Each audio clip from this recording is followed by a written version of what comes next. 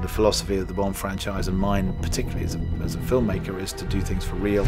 So you have to roll up your sleeves and work it out.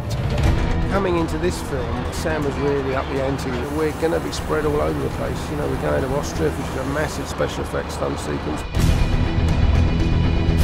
It's something that hasn't been done before, where we have 3 cars and planes. I think it's going to be a great scene, and the audience is going to love it.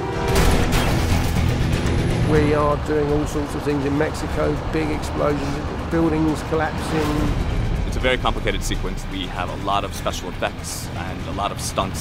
So when Daniel's on the rooftop, he's actually on a rooftop in Mexico City. When we have helicopters flying over the square and down the streets, it's a real helicopter actually doing the stunts.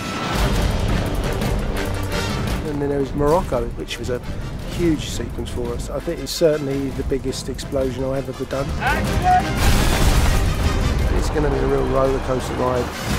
The tradition for Bond is always real stunts, real action, real explosions. There's nothing made in a computer, and that remains the case here. And so the ultimate goal is the kind of excitement, visceral excitement you can only get from live stunts.